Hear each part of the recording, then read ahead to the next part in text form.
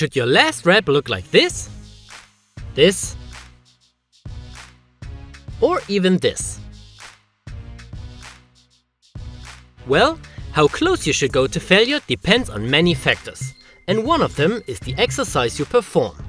Single joint or isolation exercises are usually a bit safer, easier to control, and less taxing on the neuromuscular system than compound and technically demanding exercises.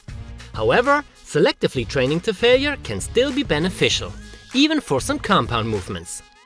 A general rule based on my experience is leaving 1 to 3 reps in a tank for the first sets of an exercise and then going all out on your final set.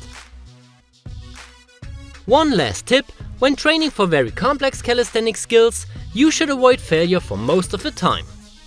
Of course, we follow the same approach in our workout programs you can get at calimove.com.